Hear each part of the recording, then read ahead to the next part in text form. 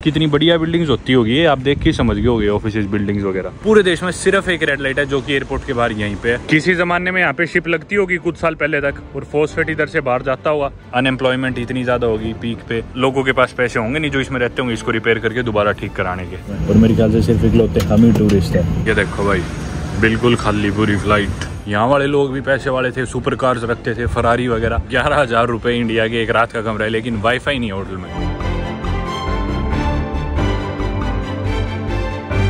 स्वागत है आप सभी का एक नई वीडियो में। मैं हूं फिलहाल फिजी के नांदी एयरपोर्ट और कुछ ही देर में मेरी फ्लाइट एक ऐसे देश की जिसे कहा जाता है दुनिया का सबसे अनहेल्दीएस्ट देश। जी हाँ, दुनिया की सबसे ओबीस कंट्री या दुनिया की सबसे फैटेस्ट कंट्री या फिर दुनिया की लीस्ट विजिटेड कंट्री भी इसे कहा जाता है। एक ऐसी कंट्री जिसकी 70% ज्यादा पॉपुलेशन ओबीस कैटेगरी में आती है और 94% ज्यादा पॉपुलेशन ओवरवेट में आती है। और यही नहीं, इस देश की पर कैपिटा जीडीपी की अगर हम बात करें तो 1970s और 80s में ये $50,000 की थी, जो कि दुनिया में सबसे ज्यादा थी। जी हाँ, इस देश के लोग दुनिया में सबसे अमीर माने जाते थे और वहीं आज 50 साल के बाद ये सिर्फ $10,000 रह गई है। और अब इस कंट्री की टोटल जीडीपी की बात करें तो दुनिया में सबसे कम आप इसे कह सकते हो। तो दुनिया की सबसे अमीर से सबसे गरीब कंट्री ये कैसे बनी, इसका जवाब हम इस देश में जाके ढूंढेंगे। जी हाँ, इस देश का नाम है नाउरू, जिसकी करेंसी ऑस्ट्रेलियन डॉलर्स, और ये सिर्फ एक कैश ओनली एक्सक्लूसिव कंट्री है। पूरे देश में कोई भी एटीएम नहीं है और ये पूरी दुनिया की इकलौती ऐसी कंट्री है जिसकी कोई ऑफिशियल कैपिटल नहीं है। नाउरू देश के एरिया के बारे में अगर हम बात करें तो वो है सिर्फ 21 स्क्वायर किलोमीटर, जो कि इसे दुनिया का 3rd सबसे छोटा देश बनाता है after Vatican city and Monaco. और वहीं अगर हम नाउरू की पॉपुलेशन की बात करें तो वो है सिर्फ 11,000, जो कि इसे दुनिया की 3rd स्मॉलेस्ट पॉपुलेशन वाली कंट्री भी बनाता है आफ्टर टुवालू एंड वेटिकन सिटी। मैं पूरा श्योर हूँ कि अब तक मेरी तरह आपका मन भी क्यूरियोसिटी से भर चुका होगा और मैं बहुत ज्यादा एक्साइटेड हूँ इस देश में जाने के लिए, क्योंकि मेरे मन में इतने सारे सवाल है और इतनी सारी स्पेशल चीजें इस देश के बारे में। 3rd smallest country in terms of area, 3rd smallest country in terms of population, एक ऐसी कंट्री जो दुनिया की सबसे अमीर थी अब दुनिया की सबसे गरीब है देखा जाए तो, और एक ऐसी कंट्री जो बिल्कुल आइसोलेटेड है, जिसकी कोई कैपिटल सिटी नहीं है, जिधर कोई एटीएम नहीं है और जिधर के लोग दुनिया के सबसे अनहेल्दीएस्ट या फैटेस्ट लोग भी माने जाते हैं। तो चलो चल के एक्सप्लोर करते हैं नाउरू को। मैंने अपना चेक इन करा लिया एयरपोर्ट पे थोड़ी देर पहले एयरलाइन काउंटर पे। अब सिक्योरिटी चेक करा के, इमिग्रेशन करा के फ्लाइट बोर्ड करते हैं और पहुंचते हैं नाउरू।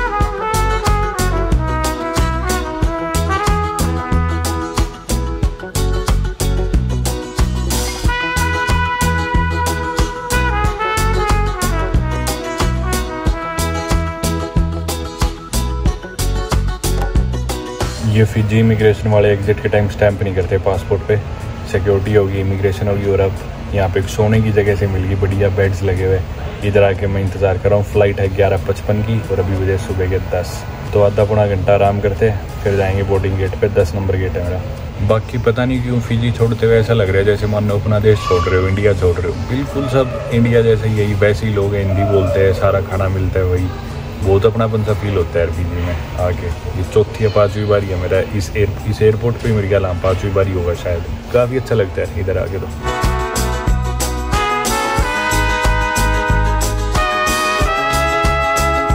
ये है इनकी एयरलाइन, नारू एयरलाइंस। इसे आवर एयरलाइन से बोलते हैं, OUR। और सामने इनकी रग्बी टीम जाने लग रही है, नारू की रग्बी प्लेयर्स है।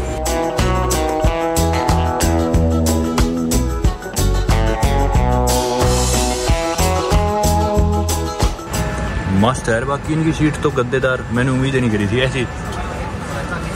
पूरी कुशन्ड है भाई, बढ़िया कंफर्टेबल सीट है। खाली सी बढ़िया और फ्लाइट भी।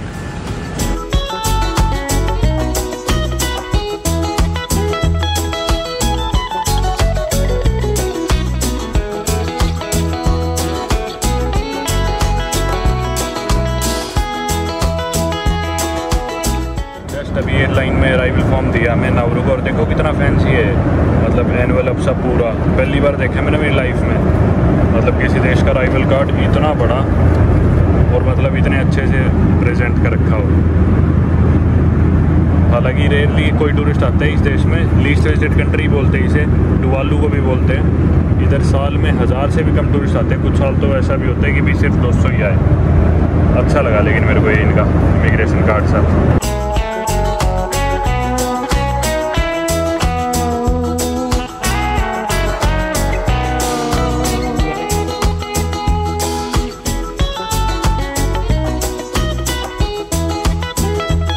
फ्लाइट तो रुक चुकी है हालांकि, पर कोई भी भगदड़ नहीं हुई अभी तक। लोग बैगों की तरफ नहीं भाग गए, एकदम से खड़े हो गए, भीड़ वगैरह कुछ नहीं है। क्योंकि लोग ही नहीं है फ्लाइट में, और मेरे ख्याल से सिर्फ इकलौते हम ही टूरिस्ट है। ये देखो भाई, बिल्कुल खाली पूरी फ्लाइट। आ गए भाई नारू के एयरपोर्ट पे। वो देखो ऊपर लिखा हुआ है रिपब्लिक ऑफ नारू एयरपोर्ट। थोड़ी सी बूंदाबांदी हो रही है, बारिश हल्की सी। ये रहा नारू एयरलाइंस का प्लेन। तो मेरे पीछे जो आप प्लेन देख रहे हो, इनकी एयरलाइंस और एयरपोर्ट क्या चल रहा है, सब क्यों हो रहा है, इन सब के बारे में बात करेंगे। पहले एक बार इमिग्रेशन वगैरह क्लियर करते हैं। एकामावीर ओमो। एक और फार्म दे दिया घुसते ही कि भी कोई ई सिगरेट या ऐसा कुछ तो नहीं है। इस पर नो करके ये भी अराइवल कार्ड के साथ देना है भी इमिग्रेशन पे। इमिग्रेशन, कस्टम, सिक्योरिटी सब होगा। और सिम काउंटर तो यहाँ पे बंद पड़ा है, इंटरनेट अपने पास नहीं है, और बाहर थोड़ी सी बारिश होने लग रही है। तो परेशानी ये हो गई है कि कोई भी इंटरनेट का सोर्स नहीं है हमारे पास। एयरपोर्ट पे वाईफाई वगैरह कुछ नहीं है ओपन। मैंने एक ई सिम ली थी जो एयरआलो में काम करेगी, हर देश के लिए मैं लेता हूँ यूजुअली, पर वो ई सिम काम ही नहीं कर रही था। पता नहीं क्या वजह, नेटवर्क आ रहे पर इंटरनेट नहीं चल रहा। उसके अलावा कोई भी मोबाइल डाटा की या फिर सिम कार्ड की कोई दुकान नहीं है। एक पोस्टर सा लगा तो है पर ऑपरेशनल नहीं है, बंद पड़ी है वो दुकान। तो अब हम दरअसल थोड़ा फंस के खड़े हो गए, मैं और नवांकुर जो मेरे साथ ट्रैवल कर रहा है। और होटल हमने कोई बुक कराया नहीं था क्योंकि ऑनलाइन इतनी इन्फॉर्मेशन मिलती नहीं इधर के होटल्स की। तो हमने सोचा जाके ही देखेंगे। होटल है भी पूरे देश में मेरे ख्याल 3-4 ही सिर्फ, तो जाके पूछ लेंगे। हमने सोचा जो भी बात होगी। और वीकेंड है, वीकेंड के दिन मोस्टली चीज़ें यहाँ पे बंद होती है, इसलिए खाना वगैरह भी हम मोस्टली पैक करके लाए थे बैगों में भर के। तो कस्टम में वो दिखाया भी भाई इतना सारा खाना, क्योंकि इन देशों में खानों की दिक्कत हो जाती है। और सैटरडे संडे या फिर वीकेंड्स भी स्पेशली सब बंद कर देते हैं। ये तो हमने देख लिया, पैसिफिक ओशियन के जितने भी देशों में गए ना, छुट्टी वाले दिन कोई आदमी बिल्कुल भी काम करके राजी नहीं, और कुछ भी मिलना मुश्किल हो जाता है। आपको जैसे हम बता चुका, नाउरू का एरिया 21 स्क्वायर किलोमीटर है, और इसके बाहर की जो रोड है ना, उसे रिंग रोड भी बोलते हैं, वो है 19 किलोमीटर की। सारे लोग मोस्टली एज पे रहते हैं इस आइलैंड के, कोस्ट पे बिल्कुल। और बीच का जो एरिया वो ऑलमोस्ट खाली पड़ा है, लेकिन बीच में एक कोने से दूसरे कोने अगर आप जाना चाहो तो चल के 40 से 45 मिनट में आप पहुंच सकते हो। और गाड़ी से अगर सफर करो तो पूरी रिंग रोड बाहर का अगर आपको चक्कर लगाना तो 1 घंटे से कम में आप लगा दोगे। पूरे देश में सिर्फ एक रेड लाइट है जो कि एयरपोर्ट के बाहर यहीं पे है, और कोई भी रेड लाइट नहीं है पूरे देश में। नारू की ज्योग्राफिकल लोकेशन के बारे में अपन बात करें तो नाउरू पड़ता है बिल्कुल इंटरसेक्शन पे माइक्रोनेशिया, मेलानेशिया और पॉलिनेशिया की। अब ये तीनों गए तो ये दरअसल माइक्रोनेशिया, मेलानेशिया और पॉलिनेशिया ज्योग्राफिकल रीजन्स है जिनको हमने डिवाइड कर रखा है पैसिफिक ओशियन में, अलग अलग जगह के बेसिस पे, और लोग कैसे दिखते हैं उनकी एथनिसिटी और उनके डीएनए के बेसिस पे। हालांकि ये तीनों के इंटरसेक्शन पड़ता है, लेकिन नाउरू काउंट किया जाता है माइक्रोनेशिया के अंदर ही। और नाउरू के जो लोग हैं उन्हें नाउरोन्स कहते हैं। वो दरअसल एक मिक्स है माइक्रोनेशियन और पॉलिनेशियंस का। इस देश के बारे में ढेर सारी बातें करनी है, लेकिन पहले कुछ उपाय ढूंढते हैं यहाँ से निकलने का। आपको साथ साथ सब बताता रहूँ, और सब चीज़ों के जवाब अपन इस देश में ही ढूंढेंगे। यहाँ पे ना मैनन होटल है एक, मैंने मैप पे देखा भी था वो, मैंने मेरी इमिग्रेशन फॉर्म में मेरी लोकेशन भी मैनन होटल लिख रखी है लगी। तो मैनन होटल की गाड़ी आई थी एयरपोर्ट पे, तो वो लेने आई होगी किसी पैसेंजर को, पर हमारी तो कोई बुकिंग है नहीं। तो मैं बोला कि भाई मैं भी साथ ले चलो, हमें भी रूम लेना हो तो हम वहीं रुक जाएंगे, यहाँ से तो निकले किसी तरह, बाद में कोई व्हीकल मिले या ना मिले। चलो भाई।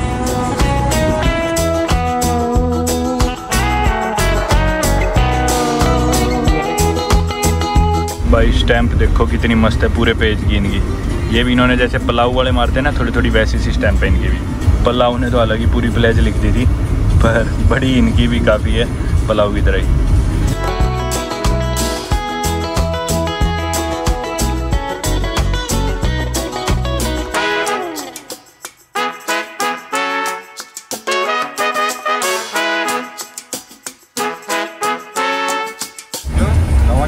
आ गया भाई ये होटल हमारा। जैसा हमने बताया होटल बुक नहीं कर रखा हमने, यहाँ आके डिसाइड करेंगे, सही पड़ता है तो ले भी लेंगे। पर हमने ऑनलाइन थोड़ी सी रिसर्च करी थी तो दिखा रहा था कि 150-160 ऑस्ट्रेलियन डॉलर से कम कुछ नहीं मिलेगा। मैंने पहले ही बताया ये कैश ओनली एक्सक्लूसिव कंट्री, यहाँ पे एटीएम पूरे देश में कोई भी नहीं और सिर्फ कार्ड से पेमेंट होती है, और यहाँ की करेंसी ऑस्ट्रेलियन डॉलर। चलो चल के एक बार पूछते हैं रेट कितने का। लग तो बढ़िया रहा है ये होटल दोस्तों, कमाल की बात होगी। ये देखो ये क्या लगा हुआ है इस होटल में। आते हम तो चौक गए, पूरे इंटरनेट पे जो भी लोग रिसेंटली भी आ गए, इवन पिछले हफ्ते तक भी गए, उन्होंने भी कह रखा है कहीं भी कुछ भी नहीं है, गलती से बिना कैश के ना चले जाना, पूरी जगह ये इन्फॉर्मेशन है।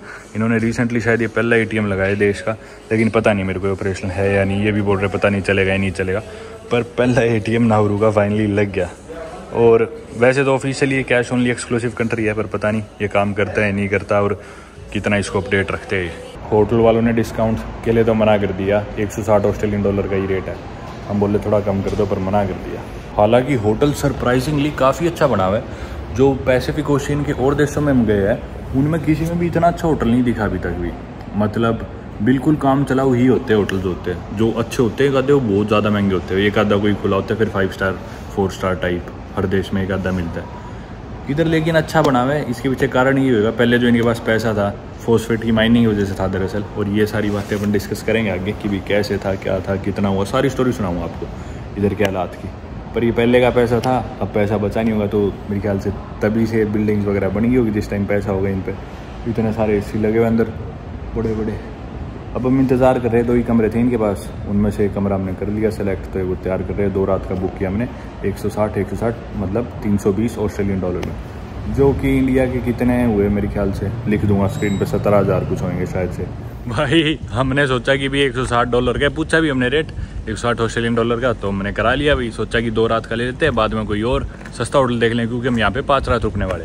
लेकिन जब पैसे देने की बारी है, 2 रात हमने बुक कराए, तो हमें लगा 320 डॉलर देने, तो बोले नहीं 390 देने। बोले कि 160 तो एक जने का, 2 जने लोगे तो 195 रेट है पर नाइट का, जो कि एक रात के 11,000 रुपये इंडिया के। कितने बुद्धू लोग हैं, कितने बुद्धू, दिमाग नहीं है भाई इन लोगों में बिल्कुल। अरे छोड़ो, रिसेप्शन वालों को छोड़ो, इसके मालिक में भी दिमाग नहीं है होटल के। हमारे 5 दिन तो हम रुकते ही यहाँ पे। अगर हमको 130 में दे देते तो इसके सीधे सीधे कितने बनते, 650 बनने कितने। इनको इतना बिजनेस करना आता नहीं भाई आइलैंडर्स को, पैसे निकालो तो लुट गई है। तो भाई बहुत महंगा पड़ा है। तो फिर हमने 2 रात की जगह 1 ही रात करा लिया। अब 1 ही रात रुक रहे हैं, 11,000 रुपये यार 1 रात के, और 5 रात रुकते तो 55,000 रुपये यार, बहुत ही ज़्यादा महंगा है ये तो, बहुत ज़्यादा महंगा। और बिल्कुल बेसिक कमरा है, मतलब ऐसा भी नहीं कि कोई रिजॉर्ट है, लग्जरी रिजॉर्ट जो कमरा है हमारा। चलो भाई क्या कर सकते हैं। रूम तो सही है। हाँ रूम सही है। पहले इधर ना डबल बेड थे, तो फिर मैंने सिंगल करवा लिए बेड अलग, और 2 ही कमरे थे ये और एक सामने वाला थोड़ा छोटा था, पर फिर ये ले लिया सामने वाले में। लेकिन क्या था, ओशियन का नज़ारा था, इधर कोई नज़ारा वगैरह कुछ भी नहीं है, बस ये छत दिखती है। अब यही है 2 भाई इसके 11,000 रुपये एक रात के। चलो चल भाई फिजी से हम खाना ले आए थे खूब सारा, तो उसमें लड्डू भी थे, वो नाम ने देख लिया, मैं खाने लग रहा था, खत्म हो जाते अभी, इसने छीन लिए। तो ये कमरा है भाई, और इसमें वाईफाई तक नहीं यार, बताओ 11,000 रुपये में वाईफाई तक भी नहीं किसी होटल में। उसके अलग से पैसे, $20 का सिम कार्ड लो, फिर उसमें $2 का ऊपर से टॉपअप कराओ। दे दे एक लड्डू।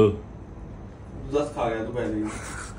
10 नहीं, इसमें 4 खाए थे मैंने। 16 थे इसमें। तो होटल में तो जैसा कि आपने देखा 11,000 रुपये इंडिया के 1 रात का कमरा है, लेकिन वाईफाई नहीं है होटल में। उसके लिए भी अलग से सिम लेना पड़ेगा, जो कि 20 ऑस्ट्रेलियन डॉलर का है, यानी कि वही इंडिया के 1100 रुपये कुछ। और उसके बाद सिम लेने के बाद भी इंटरनेट नहीं, उसके बाद इंटरनेट का रिचार्ज अलग से कराओ, सिम भी फ्री नहीं है। तो मैं बाहर निकलने की कोशिश कर रहा हूँ, कहीं कोई दुकान मिले तो सिम कार्ड की क्या पता सस्ता मिल जाए, यही सामान थोड़ा सा घूम भी आता हूँ, क्योंकि बारिश आने लग रही थी। अभी बारिश रुक गई थोड़ी देर के लिए। होटल में जितने भी लोग रुके हुए ना, ये कमरे तो और भी महंगे हैं इनके पास, मतलब 500 ऑस्ट्रेलियन डॉलर तक के कमरे थे, लगा लो अभी साहब, मतलब 25-30 हज़ार रुपये 1 रात के इधर कमरे के। इस देश में भी ऐसे भी कमरे इनके पास। किसी टाइम में जब ये होती थी वही सबसे अमीर कंट्री, तो आते होंगे पैसे वाले लोग भी यहाँ पे, यहाँ वाले लोग भी पैसे वाले थे, सुपर कार्स रखते थे, फरारी वगैरह। हालांकि छोटा सा आइलैंड नेशन है, सिर्फ इकलौता यही आइलैंड है इस देश का, और ये बहुत एडवांटेज भी होती है, क्योंकि आमतौर पर जो आइलैंड नेशन होते हैं ना, वो स्कैटर्ड होते हैं। एक मेन टापू मिलेगा जिधर उनकी कैपिटल होगी, बाकी छोटे छोटे टापू कई सौ कई हज़ारों भी होते हैं कई देशों के। तो वो दिक्कत नहीं है, इधर एक ही मेन टापू है और भाई वही सब कुछ है, तो ना कोई दिक्कत होती लोगों को कंट्रोल करने में, डिफेंस में, हर चीज़ में कंट्रोल रहता है अच्छे से देश पे। अब जो लोग आ रहे हैं इधर, जो भी टूरिस्ट तो खैर कोई आ ही नहीं रहा, लीस्ट विजिटेड कंट्री है दुनिया की। पीछे से हम टुवालू में गए थे, वो भी एक्चुअली लीस्ट विजिटेड है, ये भी है। अब ऐसे कोई डिबेट नहीं कर सकते कि भाई किस में कम आ रहे हैं, उसमें भी साल में 100-200 टूरिस्ट आते हैं, इसमें भी, तो कोई एग्जैक्ट नंबर नहीं है। ऐसा भी होता है कि पूरे साल में कोई टूरिस्ट ही ना आए, तो ये दोनों आप कह सकते हो दुनिया की लीस्ट विजिटेड कंट्रीज़ है। तो टूरिस्ट तो यहाँ आने से रहा, जो भी थोड़े बहुत लोग आए बिजनेस के पर्पज से ही आए होंगे। वो देखो सामने एक दुकान है डिजिसेल की, डिजिसेल टॉपअप सोल्ड है, पर ये बंद पड़ी है, तो मुझे लगता नहीं कि मिलेगा मुझे सिम कार्ड। ये मेरे ख्याल से यहाँ से ही स्टार्ट होगी प्रॉपर्टी होटल की। इधर ही लिखा है वेलकम टू होटल नाउरू मैनन, और ये बैरिकेड होगा। जैसा मैंने पहले ही बताया, इधर के लोगों को नाउरुअन्स बोलते हैं। ये देखो कुछ नाउरुअन्स आने लग रहे इस ट्रक पे बैठ के।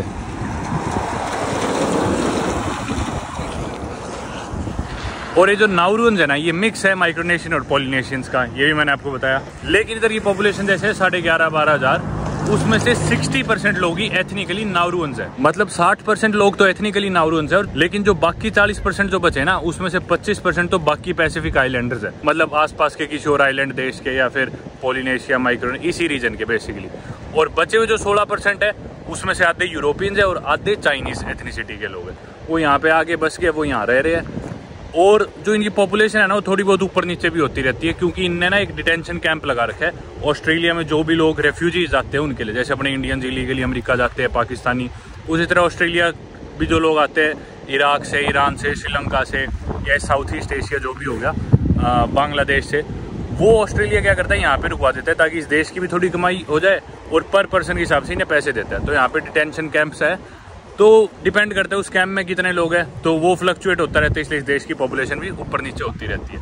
कभी तो ऐसा भी होता है कि भाई वो 1000-2000 लोग हो जाए उसमें, और कभी ऐसा भी होता है कि सिर्फ 20-30 लोग हो, जैसा अभी मेरे ख्याल इतने ही होंगे। सिम कार्ड के लिए तो मेरी किस्मत मेरे को बेकार लग रही है। बाकी टोटल 15,000 नाउरून्स माने जाते हैं पूरी दुनिया में जो टोटल है, जिसमें से 6,000 यहाँ पे रहते हैं, क्योंकि यहाँ की पॉपुलेशन का 60%। बचे हुए 9,000 जो नाउरून्स है, उसमें से 1000 रहते हैं ऑस्ट्रेलिया में, और 8,000 नाउरून्स रहते हैं यूएसए में। यानी कि एथनिकली जो नाउरून्स है, वो खुद नाउरू कंट्री से ज़्यादा नाउरू के बाहर रहते हैं। 6,000 यहाँ पे और 8,000 अमेरिका में। ये देखो ये घर कैसे अबैंडेंड पड़ा है, ये गाड़ी के भी जंग लगा हुआ है, घर भी बिल्कुल अबैंडेंड है। जो मैं कारण गैस कर पा रहा हूँ वो यही होगा कि ये देखो समुद्र के बिल्कुल किनारे है, और यहाँ पे जो फॉस्फेट माइनिंग हुई है, जिसके बारे में ज़्यादा डिटेल में मैं आपको आगे बताऊंगा अगली वीडियो में, उसकी वजह से यहाँ के एनवायरनमेंट को इतना नुकसान पहुँचा है। देश में अनएम्प्लॉयमेंट इतनी ज़्यादा होगी पीक पे, देश का पैसा ख़त्म हो गया सारा, और वेदर चेंज की वजह से ये देखो पानी आया होगा अंदर और ये घर डूब गया होगा, यही हुआ होगा। और लोगों के पास पैसे होंगे नहीं जो इसमें रहते होंगे इसको रिपेयर करके दोबारा ठीक कराने के। तो भाई ये हालात है नाउरू के फिलहाल। तो अब मैं क्या करता हूँ, सिम कार्ड तो चल के होटल की रिसेप्शन से लेता हूँ, क्योंकि मजबूरी है। और कल परसों मैं क्या करूँगा, इस पूरे देश को पैदल चल के कवर करूँगा, पूरे देश का चक्कर लगाऊंगा बाहर से पैदल चल के। ये देखो ये कुछ और प्रॉपर्टी ज़रूर पानी की वजह से डिस्ट्रॉय हुई होगी, और फिर इनके पास शायद पैसे नहीं होंगे इसको रिपेयर कराने के, तो ये अबैंडन्ड पड़ी है। ये मेरे को तो लगता है इनके सी पोर्ट होते होंगे, क्योंकि सामान आता होगा ये। हाँ मेरे को वही लग रहा है, इनकी शिप लाइन हुई है मेरे ख्याल से। जंग लगा पड़ा है, और बिल्कुल यार कितनी बढ़िया बिल्डिंग्स होती होगी ये, आप देख के समझ गए होगे, ऑफिस बिल्डिंग्स वगैरह। किसी ज़माने में यहाँ पे शिप लगती होगी कुछ साल पहले तक, और फॉस्फेट इधर से बाहर जाता होगा, लेकिन अब ऐसा कुछ नहीं है। और इस फॉस्फेट की माइनिंग की वजह से इनकी जो मेरीन लाइफ है, समुद्री जो लाइफ है, ये भी अफेक्ट होगी। जानवरों के पेट में हैवी मेटल्स मिलते हैं, मच्छी भी नहीं खाने लायक बची। और इनके ना बहुत शार्प कोरल रीफ्स है पानी के अंदर। अब कोई भी बड़ा इधर शिप आता है ना, तो शिप भी नीचे से छुल जाता है, तो आ ही नहीं सकता। अभी देखो कैसे अबैंडन्ड पड़ी है जगह। यार कमाल हो गया यार। मुझे पता है आप लोग इस सवाल का जवाब जानना चाह रहे हो कि हुआ कैसे सब। तो ये सारी चीज़ अपन अगली वीडियो में कवर करेंगे, इसका जवाब बेहतर जान पाएंगे, और मैं भी आपको बेहतर तरीके से समझा पाऊंगा।